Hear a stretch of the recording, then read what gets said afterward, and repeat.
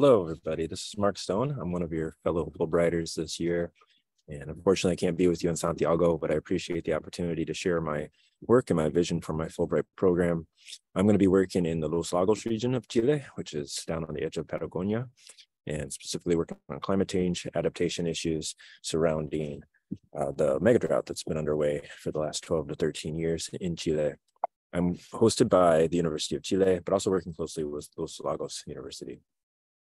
To give you a little bit of orientation, got a quick map of Chile here, and the blue region is a combination of the Los Lagos region and the Los Rios region. And I include them both because we are working across both of these areas with our partners. But my Fulbright work is going to primarily focus in the Los Lagos region, and primarily in this area between Puerto Montt, Frutillar, and the rivers that lead us out towards the coast in that area. This large lake that you can see both from the photo on the left and circling with my mouse, hopefully it's coming through, is Yanquihue, very important water supply in the area as it feeds the Maullín River, and also a very important attraction for tourism. This gives you a glimpse into the beauty of the region. This is the waterfalls on the Puelo River.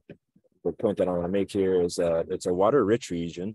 Water is derived largely from snowmelt in the Andes that melts off through the rest of the year, and also a large amount of winter precipitation.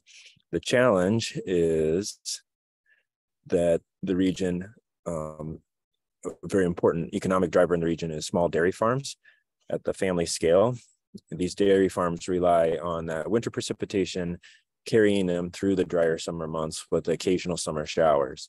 But the mega drought in the area has caused a severe drop in precipitation during the summer months. So this gives you some of the data from the region showing precipitation patterns over the last, basically since the beginning of this record, which was around 1980, versus over the last decade or so. And what you see with these pink dots is they have continuously gotten very low precipitation, especially in those summer months. So we are working with the community hand in hand.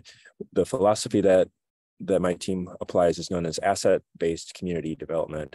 The point being that we work hand in hand with the community to help uncover and help them realize their own solutions to problems rather than coming in with our solutions and trying to impose them on the community.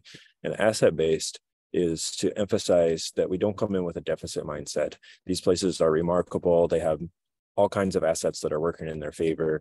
The idea is to start with what those assets are and to help them strategize on how they can use those to address any challenges that they perceive to chart their own path forward. This is also within a broader framework that I use in my research known as SETS. The point being that we want to look at a really holistic approach to delving into understanding and looking forward in terms of the social, ecological, and technical components of the system. My work so far, I should point out that my work's been a little bit unusual, that I need to come and go a couple of times due to some family issues back in the US. So I already started this work over the last several months. And so some of this has already been completed and some of it will pick up again when I'm able to return later in the Chilean spring. We've been doing student trainings, so a lot of hands-on work, working with undergraduate and graduate students from both the University of Chile and the University of Los Lagos. This is meeting with a farmer in the Los Lagos region near Puerto Varas to learn about his operations and his perspectives on the biocircular economy. We also are doing a lot of hands-on training with graduate students to help build their capacity to take on this issue. These are a couple of young students from the University of Chile who are going to be working in the system. One of these students is going to be focusing primarily on the social components and the other on the technical components, and specifically on irrigation as a potential pathway forward for adaptation strategies.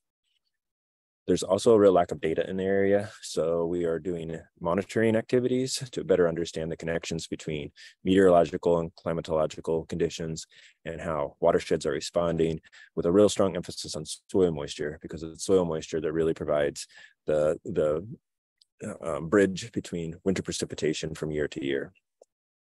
And we're also using an approach known as stable isotopes to better track and characterize water budgets in the area. So this is just some of the preliminary data. This is fresh out of the Picaro instrument in order to understand enrichment processes. I won't go into the details on this.